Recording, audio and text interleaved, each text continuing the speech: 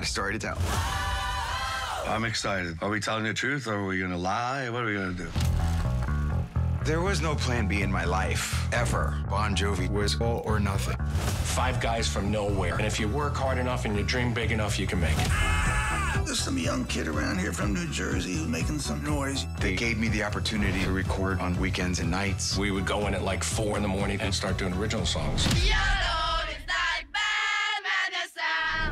And bad medicine is what I need. This sonic boom happened. The energy of the band, undeniable, like a freight train coming at you.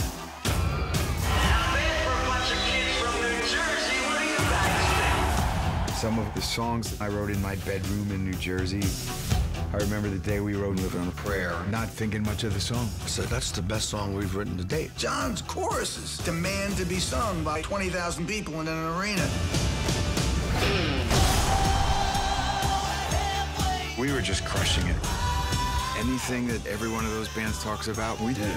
It was real fun. And I thought everybody else was enjoying it too.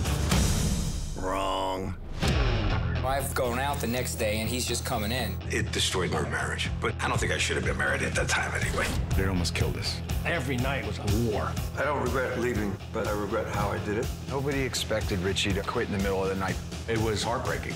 It was taking a toll. I went out of here. And what I meant was out of Bon Jovi. One thing you can't be in this world is a quitter. So there's no way we're gonna slow down. This is the real me, the gray hair, the whole 10 yards. John's going through his challenges. I'm optimistic, but I'm scared. I don't know if there's going to be a happy ending. With every decade comes another life's lesson. It's all or nothing. That's why the legacy matters. Regrets? That key change is one of them. You can't be 60 years old and expect to hit that note anymore.